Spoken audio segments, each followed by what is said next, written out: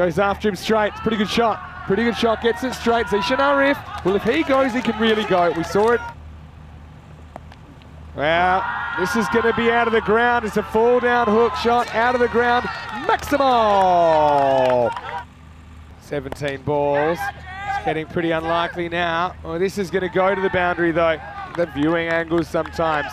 And I remember this from playing under lights at the WACA a few times, that once it goes in there, you just can't see. It goes for 6 in the end. Let's go leg side and does, and he'll get 4 more. So now it's getting moving. Zeshan, well, he avoided the hook. Short, he has a crack at it. This is going, gone. Maximal. Commits to it, goes over cover, and this is going to be 6. Maximal. We're along the line here.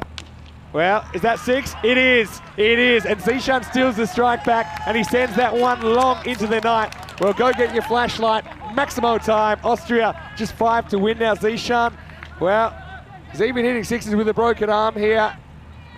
Hits it, and hits it where? Well, that's going, it's going, and that is going to be 4. It's going to go for 4. It wasn't going to. It got knocked over the line, I think, by Asjad Bart. And so Austria win.